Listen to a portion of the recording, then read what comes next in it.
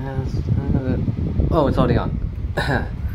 Hey guys, GFloss23 here back again with another video. Yeah, so basically there was no reason why I'm doing another facial video because well, the new Mighty movie trailer has just been released. And as soon as I first saw the trailer, I was like, oh man, yes. Like, I know it's already been out for a few days now. By the time I'm like, it's already been out for yesterday at least, but by the time this video is gonna be public, I bet it's already been 2 days or at least something like that. But then again, I'm gonna be discussing about things that are noticeable in the movies, like what I think it is, how I think about the movie in the end. Yeah, basically that's all I have to say for the intro. But yeah, without being said, let's just dive right in.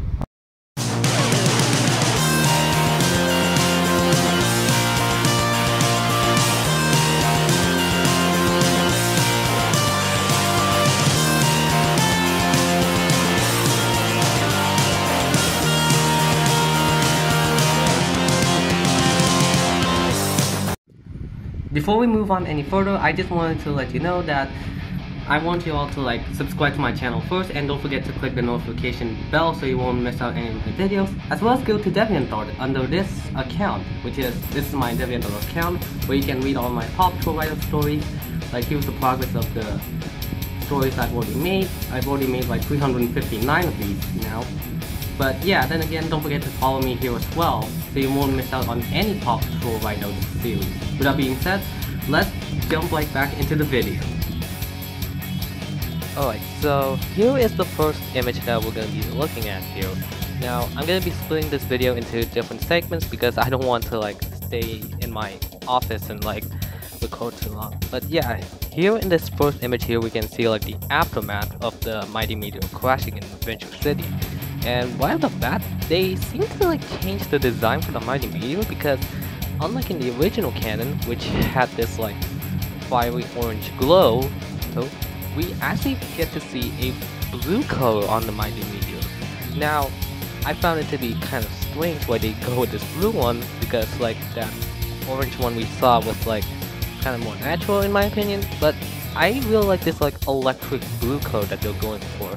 And we can see all the Paw Patrol here, Ryder and the Pups looking at the mighty meteor, as well as the Mini Patrol here, which is the 3 new characters from the movie.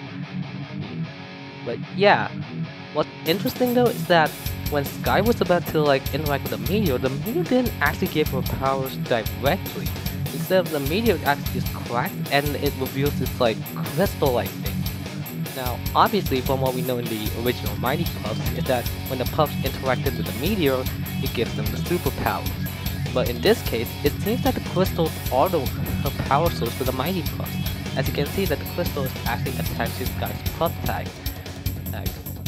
Now, this is actually gonna be interesting because, I wonder if there's actually gonna be a time limit for these powers. There's a clear look at the crystals that's gonna give the Pups their superpowers, and right off the bat, I really like the colors for these crystals here. I mean, the shade of purple mixing with the pink and blue, and even that little hint of orange and red inside of it.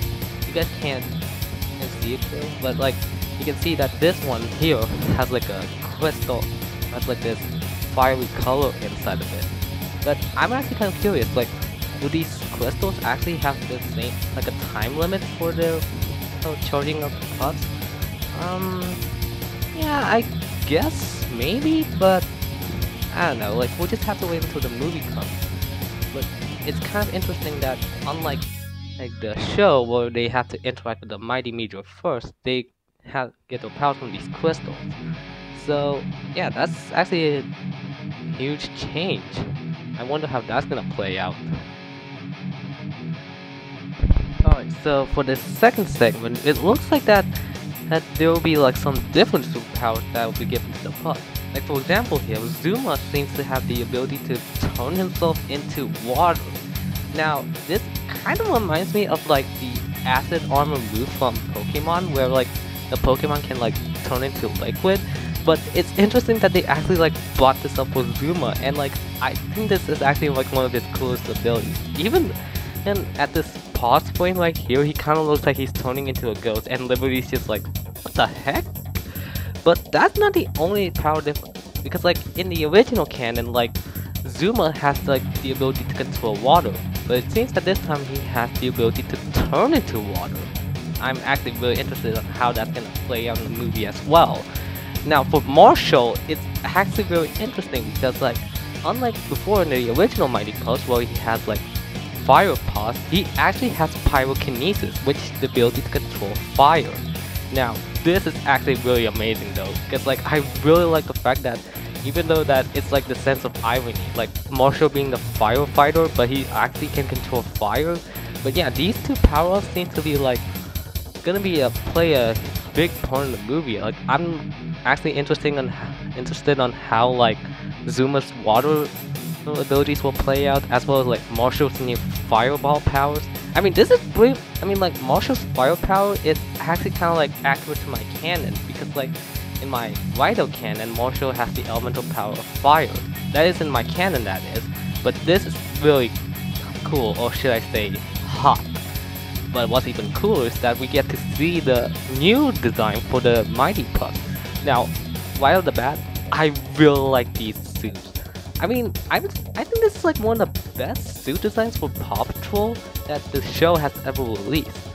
Like, we've already seen like some cool designs for like Rescue Knights or Moto Pups or even like Mission Paw, but in my opinion, this is kind of like Mission Paw mixed in with the Mighty Pups. Hold on. But yeah, it's interesting like they have like these cool designs on them, especially Bubbles though, which kind of looks like a rock or like a meteor or something. I really like that one though, as well as like the blacked out designs for like Sky and Chase here. I really like the little hint of yellow that Chase has here, as well as like Sky having a silver helmet, which looks really cool. I would say Rocky is like kind of questionable in my opinion, but I really like that little hint of blue on him, as well as like, Marshall actually looks like glowing in fire, and Zuma's though also looks really cool with this like blue highlight, and Liberty's it's actually not that bad as well, but I'm kind of like confused, like all the main 6 pups are like glowing, but Liberty is not, which I'm kind of curious about that. Like, does Liberty's power will play in a big part in the final climax? I mean, like she's the newest member of the team, so I guess we'll just have to wait until the movie came out. As well as like the new vehicles for the Mighty Pups actually looks really cool. Like here's the close-up on Chase's vehicle. Now, unfortunately, we still haven't seen like the full profile of the body. Like this is like the front view of it, but when I saw in action in the trailer, it kind of reminds me of the Spec-type vehicle from Hot Wheels Accelerator, because like it's blue, an open wheel vehicle, and it has a spoiler. There was also a close look at Sky's jet, which I really like the design though, but it's still kind of like interesting that although that Sky is like the pink member, her vehicle is still silver. Like, I'm not sure if anyone has ever pointed out that Sky's like has a lot of silver colored vehicle, especially with this jet here, but I really like how they make the pink actually stick out. As well as like here's a look at the other vehicles, which kind of looks like, I think these are like upgraded versions of their city vehicles, just fit for the Mighty Pups, because like Marshall's here looks like he has like an armored up version of his fire truck. Zuma seems to have like this like silver armor on it, as well as Bubbles have like this ultra spiky wrecking ball and like this treads on it, as well as Rocky. I think Rocky has like these like turbines on them. I'm not really sure. Like, I mean, from the trailer, we can't really get a close look on the vehicles just yet. But yeah, from the looks of it, kind of looks like they upgraded their city vehicles to fit with the Mighty Pups, and I really like that a lot. Let's just take one more look at the Mighty Pups and just admire on how they're designed so beautiful. Like, oh, mwah, they're so cool.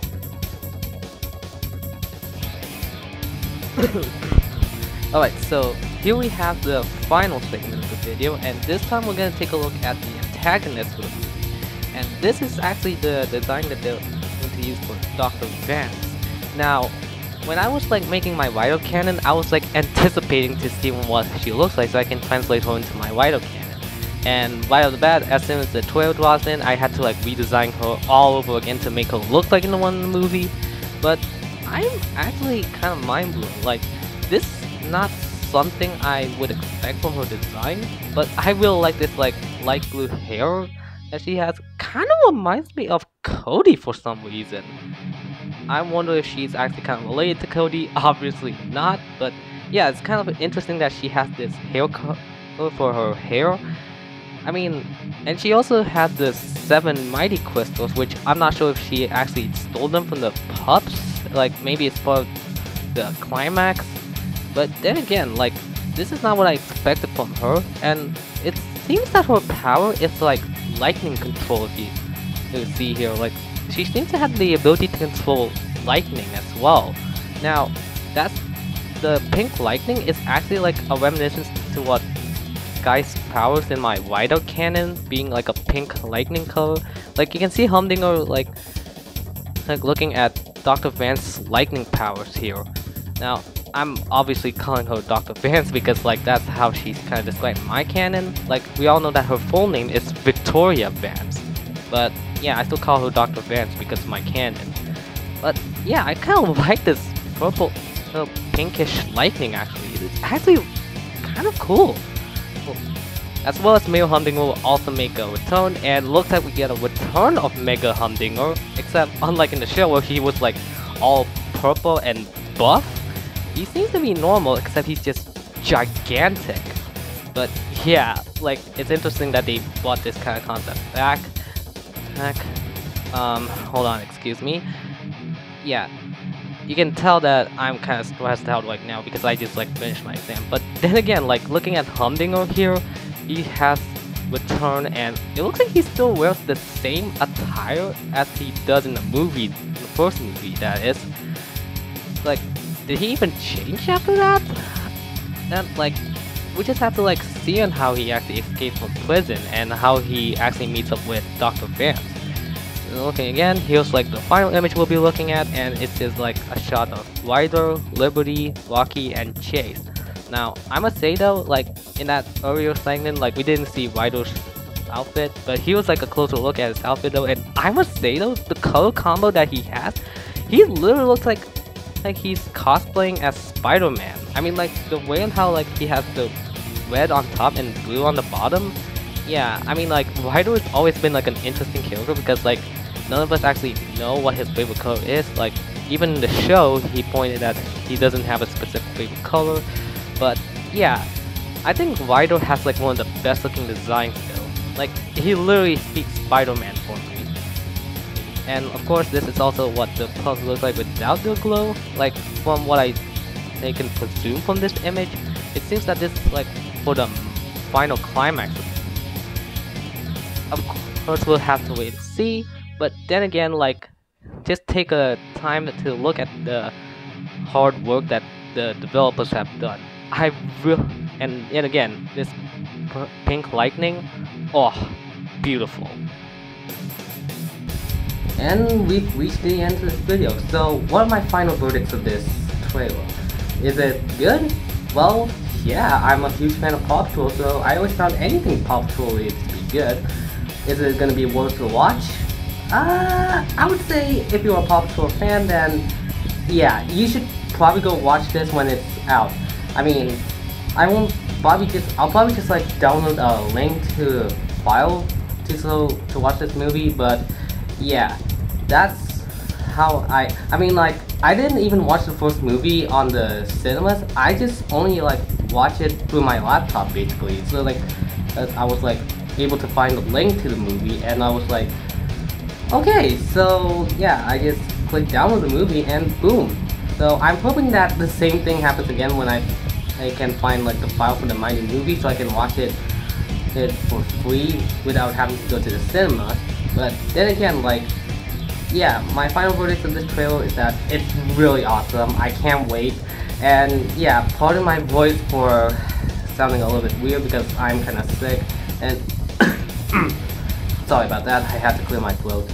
But yeah, we've reached the end of the video. Once again, don't forget to like and comment my video, like, subscribe to my channel, and hit that notification bell so you won't miss out on any of my videos. With that being said, this is GForce23 signing out till next time.